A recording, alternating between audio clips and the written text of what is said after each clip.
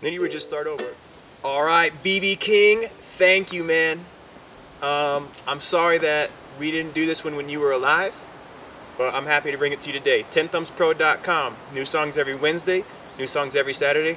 Check the links below. But if you came just because the thrill is gone in your ukulele playing and you're looking for something new, you came to the right place. We're going to break this down, alright? The chords we're going to need.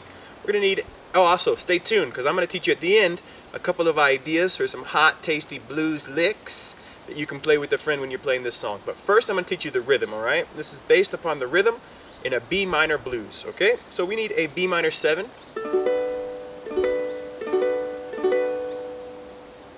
We need an E minor 7. We're going to go ahead with the G major bar chord. We'll talk about that at the end too. An F sharp major bar chord. And that's it, alright? Now, normally when you're playing this, you're going to be playing with the bass, or you're going to be playing with, well, I don't know, maybe you don't have any bass friends, but this is a pretty sparse rhythm. You could do it with the voice, but it would sound really nice with the bass, drums, bongo, whatever you want, alright? And the rhythm, you're going to be playing the ukulele on the 1, 2, and the 4. On the 1, I like to do a soft downstroke with my thumb, only my thumb. And then I come through on the 2 with all my fingers, and then I release the pressure because I want it to be a stab. I want it to be kind of strong on that 2. So it goes 1, 2. Alright? 1, 2. 1, 2. This one, for whatever reason, when I play, I dance a little bit. So if you feel like grooving, no one's watching, stand up and groove it out too, alright? B minor, 1, 2, 3, 4. 1, 2, 3, 4. 1, 2, 3, 4. And you'll notice the 4 is the exact same as the 2. I'm coming through with my fingers, fingernails down, hitting it, and releasing the pressure for a stab. 1 brings out, 2 short, 4 short. So if you play that whole thing, I'm going to play through it 4 times. 1, 2, 4. 1, 2, 3, 4. 1, 2, 3, 4. 1, 2, 3, 4. Okay? Now if you want on the 3, you can get a little scratch in there if you want. Something like 1, 2, 4. 1, 2, 4. I like to leave that a little empty. But if you're playing alone and you like the scratch rhythm, you can feel free to scratch it up. Okay? Now, after doing the B minor 4 times, you go into the E minor 7 2 times. Same strum pattern. 1, 2, 4. 1, 2, 4. Back to the B minor 7. Okay, so you have the B minor 7 4 times, 2 on the E minor 7, 2 on the B minor 7. Now the last part is going to be 1 on that G major, 1 on the F sharp major, and 2 more on the B minor 7. So it equals 12. 4 on the B minor 7, 2 on the E minor 7, 2 on the B minor 7, G major, F sharp major, B minor 7. 12 bar blues, okay? So we're going to go ahead and play through that whole loop once, and it looks like this. Here we go.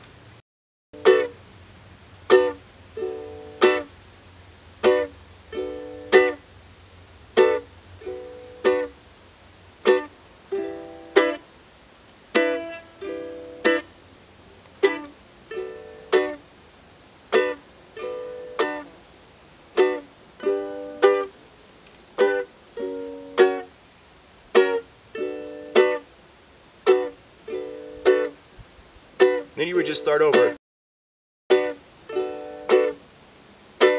Alright, now, in the recording, BB King isn't actually playing a B and an F sharp. He's playing a B major, or a G major, excuse me, a G and an F sharp. Playing a G major 7 and an F sharp major 7. Okay, well, what's the problem with that is because our G sharp is here, but we can't move that shape down. So that's why I like to play the G and the F sharp. If you want, you have an F sharp major here and a G major 7 here. So you could do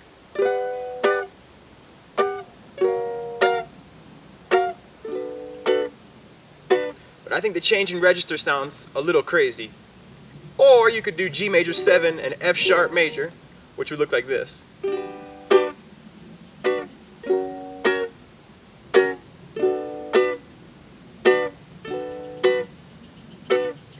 But like I said, I like the chromatic movement. I like the same chord shapes. I think it gives it the most truest to the form on the blues sound, so that's why I play it the way I do. Alright, so we're going to go ahead and zoom in now. I'm going to get up close, and I'm going to show you how to add some of these tasty blues licks. Okay, I'm going to give you 2 examples of maybe something that BB might do on this song, and I'm going to show you the pentatonic boxes that you can use to create your own melodies and create your own wicked nasty solos. Alright, so let's look at 2 different shapes in the B minor pentatonic. I'm starting on the 2nd fret of the C string, 2nd fret, 4th fret, 2nd fret, 5th fret, 2nd fret, 5th fret. Your B is going to be the 2nd fret of the A string, alright? Know that because that's your root. And with that particular note, you can have a lot of resolution. This one here, the 5th fret, is the minor 3rd, which you can also either hammer up onto for a bluesy sound, or you can give it a blues curl. The other shape I'm going to be using is an extension of this. So what you're going to have to do is slide from the 4th fret of your C string, up to the 6th fret. Then you have 5, 7, 5, 7.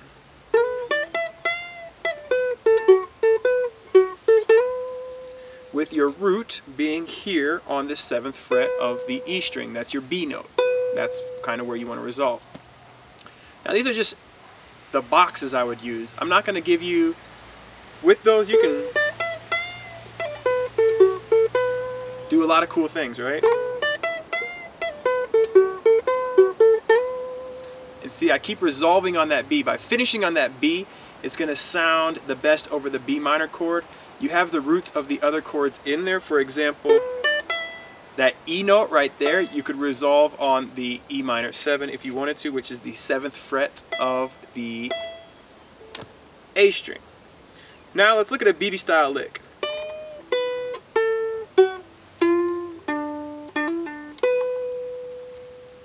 Alright, these are all quarter notes. 1, 2, 3, 4, 5, 6, 7, 8.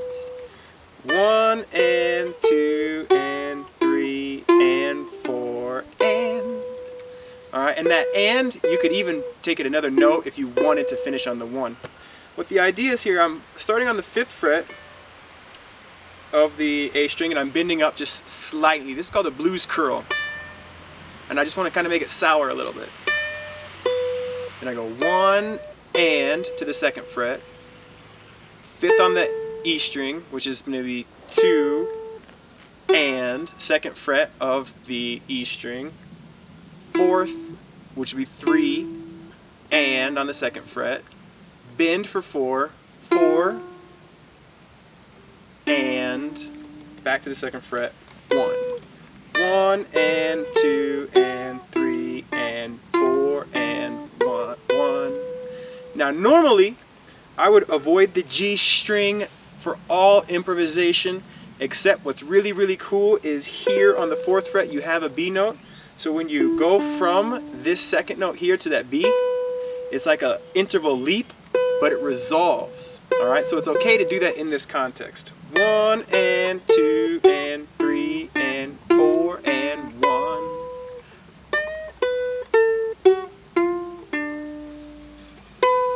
So you would start this in that song where it goes. You're going to start that first note on this part, and this last note will finish on this part of the next bar. 1 and 2 and 3 and 4 and 1. Alright, another thing that BB did a lot, which I really, really like when you're getting a solo started, is he would go way up here and grab a high B and slide down. So I'm way up here on the 14th fret, and I slide all the way down. Then I go to the 7th fret of the E string and I hit that B.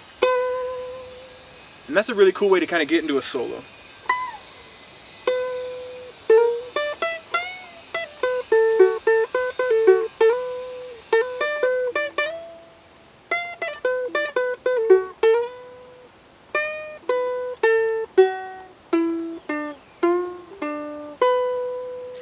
Alright, so those are just 2 ideas and 2 boxes.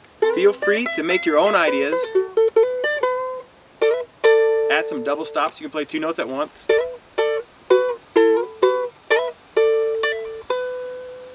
But look for those beat notes to resolve these licks, and there's our 2 ideas for 2 licks that you can use. How to start your lick. Add some vibrato there too. How to start your lick and 1 full lick.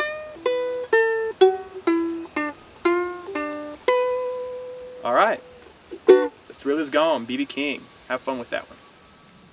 Alright, now that we've zoomed in, we've done it all. We have the whole lesson. We have the rhythm, we have the improvisation, TenThumbsPro.com. See how you can get involved and help us grow. You'll be doing your best if you dance and play at the same time. Get the head going. Alright?